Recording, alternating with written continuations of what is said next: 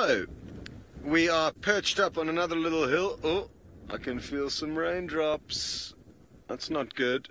We thought we were clear where we are, but clearly not. James is somewhere out in that direction you were looking at. And I thought I would just explain to you guys a little something about the back of my head here. Some of you must have noticed there seems to be a little bit of a chunk of hair missing there. I do cut my own hair. I use a number 6 on the sides and a number 8 on the top, so I'm not Edward Scissorhanding myself. That would be a serious achievement. And I'd done all of that myself, and the closest person to me to help up with neatening up the bum fluff and all the stuff at the back was one of the Kenyan staff members who helps us around camp, who's got the most bizarre name for a Kenyan. His name is Eurobond. So that's something interesting about him. And he took a little ding out of my hair there. So that's a little explanation as to how that got there. Now, I'm not